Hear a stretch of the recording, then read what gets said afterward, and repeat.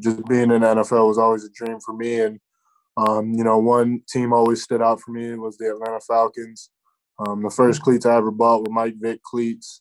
I own a Julio jersey. So, I mean, this is really like, my football, dream coming to, full circle. And I got to play at Michigan, which was my dream school. And now I get my chance at, playing for my dream NFL team. So, it's a surreal moment for me and I'm, ready to go.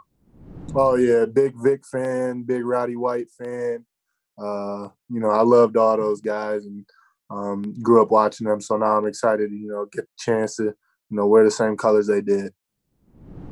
I mean, I felt like I was sitting there for, so long and I thought I should have went a lot higher than what I did. But, when I finally got that call, I told everybody to be quiet. I wanted to make sure everybody, I could hear what he was saying over the phone because I was already crying. But, it was such a crazy experience for me, talking to Coach Smith and all those guys. I'm ready to go. And, it just really opened my eyes that, this is real now. And, I'm getting to do it at the highest level. Finally getting the opportunity to say I made it to the NFL. Not a lot of people ever get this opportunity. And, my family has done a lot to put me in this position and, the work that my mom and dad and the support that, my sister, my girlfriend, they've all given me. It's just such an unbelievable experience that you really can't put in words.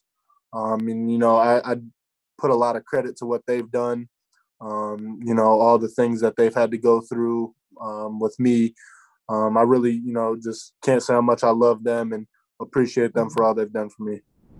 When I think of Atlanta, I think, football. It's, I've, watched all Falcons games growing up and, finally getting an opportunity. I had an opportunity to play in a game in their stadium and, I was shaking when I walked in the stadium because, it's just been a dream of mine. But, now calling that home for me is just going to be, one step closer to a dream come true. Oh, yeah, I'm definitely pissed off for the most part.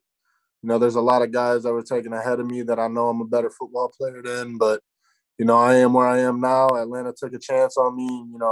I'm going to give them all I got for, however long I'm there. So I can't, wait to get started. And I'm, so excited to be a part of this organization.